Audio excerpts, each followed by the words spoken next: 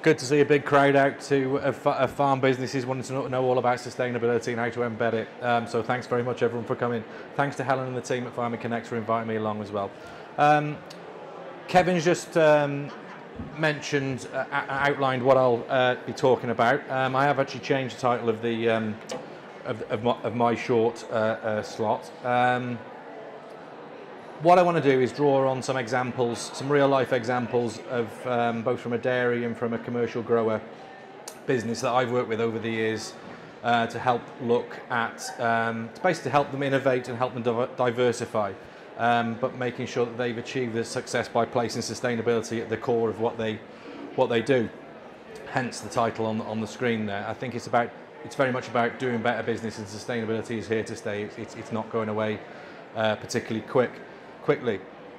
I'm also going to touch very, very briefly on the policy behind this and also the market drivers, because there is a market demand behind sustainably produced, sustainably produced goods and services, but sustainable produce fits into that as well. Yeah, and I think I want to end up then by maybe offering some ways forward and maybe some calls to action as far as how I would see Farming Connect interacting in this area in the future. And I appreciate I'm on the kind of the last slot of the day, so it's not going to be too heavy from me.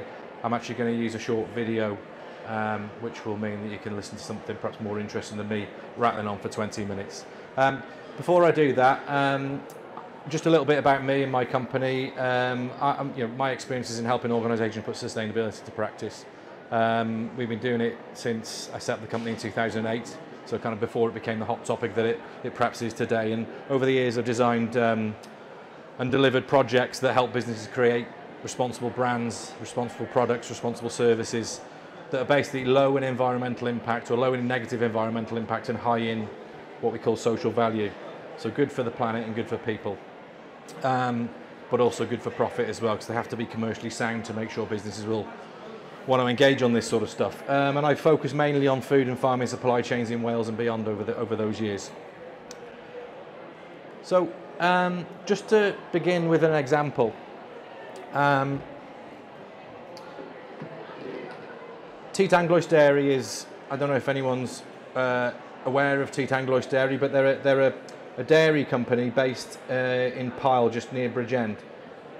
And their story begins way back when Rhys Lucher, he's the guy on the left-hand side of the photo there that we'll be hearing from in a moment, returned from agricultural college with big ideas and a plan to turn the family dairy farm into a dairy processor and start to sell the milk and other dairy products they produce within the local area. So it's very much about fresh local produce. Up until that point, they've been the milk that they produce. They basically work like any traditional dairy farm. They bring the cows in, they milk the cows, and then a tanker would come along and collect the milk, ship it off down the M4 to a centralised processing unit, mix it up with every other farmer's milk, bottle it, and then arguably bring it back down the M4 and sell it through the retailers. Sold under the sort of Welsh Milk brand. And obviously, or maybe not obviously, but some of the benefits in those early days when we were looking at this with Rhys and the family there was the significant benefits were perhaps stating the obvious, reducing food miles. Food miles is a kind of controversial statement to make, but taking tankers off the road by keeping and extending the shelf life of the product, because if the milk isn't moving so far, there's arguably a longer shelf life, so it reduces food waste. And perhaps more fundamentally, it helped the business remain profitable. I'm not going to quote the price per litre they were charging back then, but it wasn't enough to kind of stay in business. It wasn't a sustainable business at all. But by processing their own milk and selling it, they were able to kind of stay in business. So 15 years or so on from then, the company's doing really well. There's about 12 employees there working full time. They win contracts to supply local schools, as well as selling through some of the big retailers in the area, not a million miles away from their farm, and they're also doing doorstep deliveries of fresh milk direct to customers. So it's a very, very successful business. I am hopefully going to be able to run a video now. There we are. My name's Rhys Lucker. This is Titangloist Farm. We're a family dairy farm just outside Bridgend, South Wales. And back in 2005, we started pasteurising and bottling our own milk. There's significant costs involved in doing it, but you are in control of the whole supply chain then. A far more sustainable way of doing things now. We've massively reduced the carbon footprint and the food miles of our product.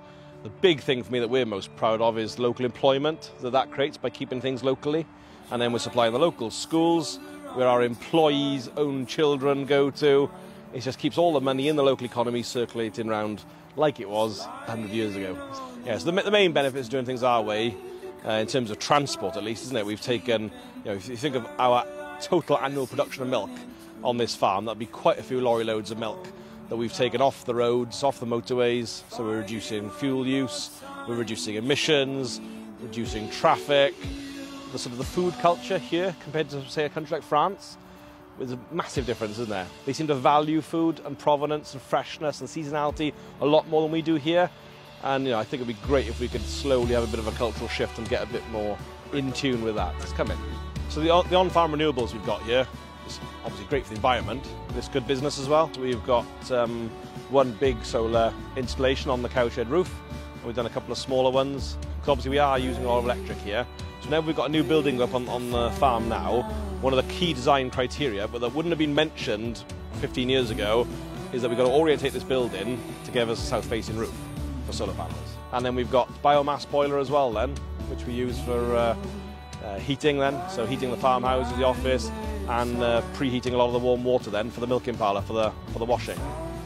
So our average yields here, 11,500 litres a cow, so we'd be right up there in the top few percent in the UK. They're so efficient, so when you look at, we talk about methane emissions from our cows and stuff, per litre of milk she's producing, she'll be far more efficient than the vast majority of cows anywhere else in the world. And we've got local forage here, that's a big part of her diet as well. So of our milk production on the farm here, about half would be going to commercial customers, so that would be schools, nurseries, care homes, cafes, hotels, restaurants, local ice cream makers, a local patisserie, a good wide range of commercial customers, and the other half of our milk then goes direct to consumers on our doorstep rounds then. And it's been great to see how they really value the sustainability and the freshness that comes with local produce. What we're seeing now is a lot of the food service guys, they're promoting us on their menus. They need to let their customers know that they're using fresh local produce, and the consumers seem to respond really well to it and love it.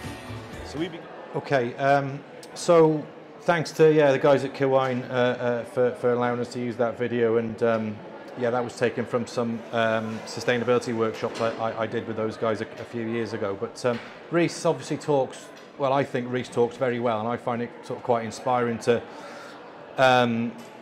listen to him, and having played a kind of small part in part of his journey. And I think this slide I've just tried to summarise. I'm not going to go over them again, but summarise some of the key achievements that Rhys has talked about then. Things like reducing emissions, resource efficiency, renewable energy, waste prevention and plastic reuse, and also things like the local economy, provenance, and how sustainability is part of their business's growth. And I'll come back to this slide in a moment, because I want to give another example before I do, to try and draw some comparisons and pull out some common themes.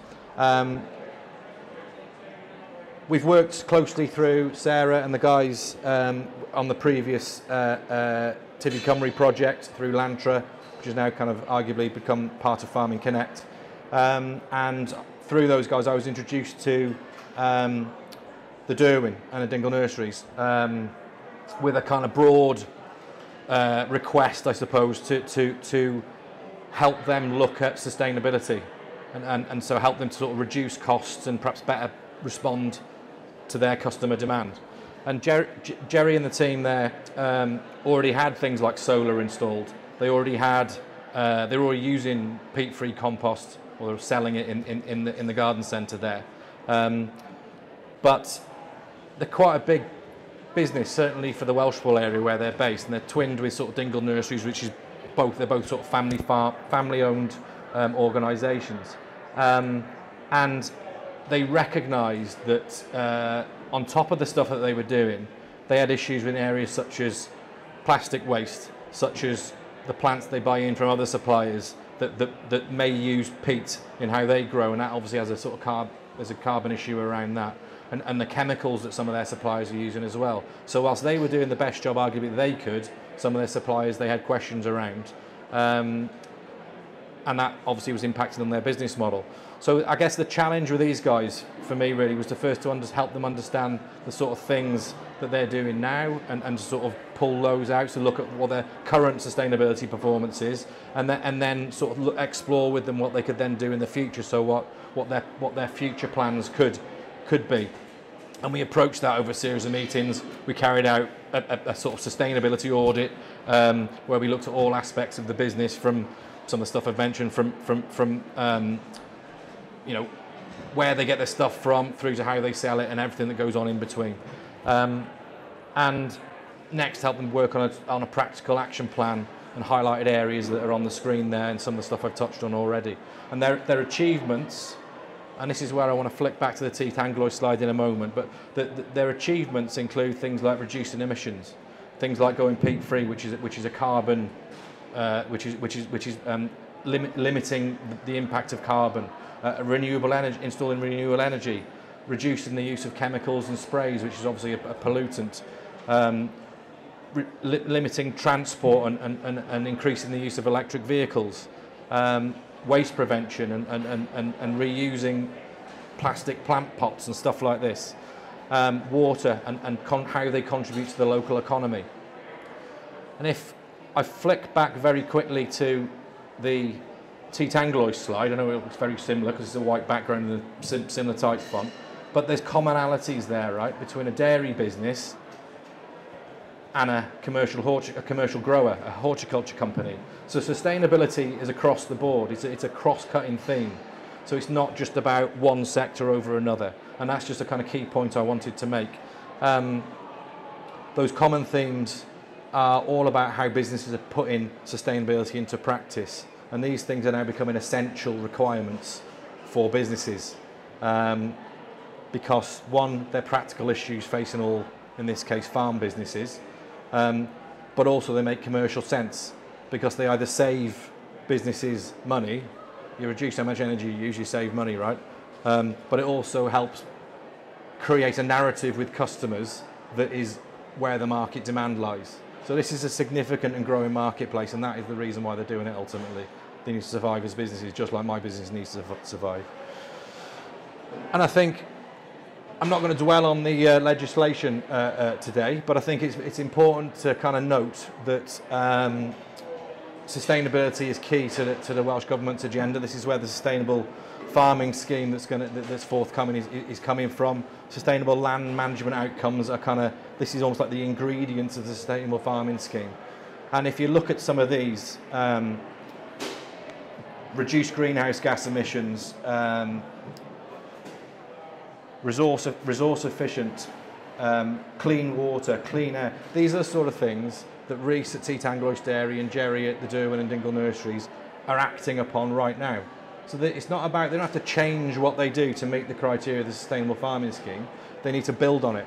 And so it's not a big change, it's actually just good business practice, and that's kind of where this all comes from. And I can't move on without talking about net zero, and I'm going to very, very quickly mention it because it's very topical. As I was listening to the news last night and today on the way up in the car, but just to sort of point out that this is the legislation that exists. It's the backdrop to, I guess the backdrop of it all is about climate change. This is where it all stems from, or the combined nature crisis and climate crisis that we're facing. And this is kind of alerted international governments to set targets for net zero by the year 2050. I'm not going to read it out, but you can see on the screen that that's a staged approach to reducing greenhouse gas emissions, and businesses need to take part in that, and farm businesses particularly, because as you can see on the screen there, you know, according to the statistics, farming contributes around 12% of Wales emissions. So it's a kind of sizable chunk of Wales's environmental impact, and that's why farmers are being a challenge with this stuff. But it isn't just about meeting legislation and doing what Welsh Government wants businesses to do. There is kind of a significant and growing market demand for sustainable produce, as I mentioned earlier, and I've just put a couple of quotes on the screen there to sort of underline that. Really, it's grown. The increase in consumer demand, for example, has grown in ethical consumers has grown fourfold since 1999, worth 41.1 billion in 2019. So it's a significant marketplace, and it's a growing marketplace. It's what customers want to see. It's what trade buyers want to see. So if you're selling direct to consumers, that's the sort of stuff this is the sort of stuff they're asking for. If you're selling into the supply chain, they're also looking at these sort of issues. And this is some research we did a little while ago, which was looking at the likes of Tesco, the likes of Morrison's, the likes of these big retailers, and also the big manufacturers, and the kind of things they're looking at in terms of how they then will go out and seek out suppliers to help them meet their corporate agendas. So things like environment and resource use, responsible sourcing, provenance, and supporting communities, these are all things that Rhys at T. Tanglois Dairy and Jerry at the Derwent and the Dingle are actively doing. So it's kind of, yeah, it's kind of there. Have I got time? 2 minutes, okay. So I'm just going to rattle through these last few slides very quickly. Really a sort of call to action. Some work that we were doing with Sarah and the previous Tyfu Cymru project with horticulture, with commercial growers, was involved getting an industry group together of key growers, right? So there's a number of quite sizable businesses across Wales, and getting them together to discuss these issues, discuss the challenges that they face, is a very good mechanism for getting them to kind of embrace sustainability and implement sustainability. And on the back of that, we basically had a series of meetings where we bring the guys together, we discuss the topics of the day, and we also develop resources in and around the issues that I've highlighted in green on the slide there: reducing plastic waste, water management, the stuff I've been talking about throughout the talk today. So making sense out of sustainability and helping them putting it into place, and that's kind of quite a powerful route forward for the commercial growers. And I think this needs to be expanded across all farming, because, like I say, it's not specific or exclusively for horticulture, is it? The sustainability, it's across the board, and we need to act. The last slide before I close and pass over to Kevin, just to raise awareness really of a self-assessment tool that we developed. It's a free online tool that it's for food and drink businesses, right? But any farm businesses that are working beyond just the farm gate, it might be a useful thing to look at to both benchmark your sustainability, learn about kind of any gaps you might have in terms of and practical actions you might be able to take.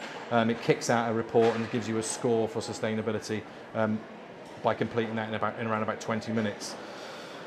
And it also is useful because it informs Welsh Government policy, so we're getting some good evidence from this. The data that it collects is firing back evidence to Welsh Government to help them direct their policy decisions around this agenda. So if we're finding that there's gaps in terms of skills, in terms of knowledge, we can then help direct Welsh Government funding towards that sort of stuff. That's me done. Thanks, and if there are any questions, thanks for listening to me. I'm here. Thanks.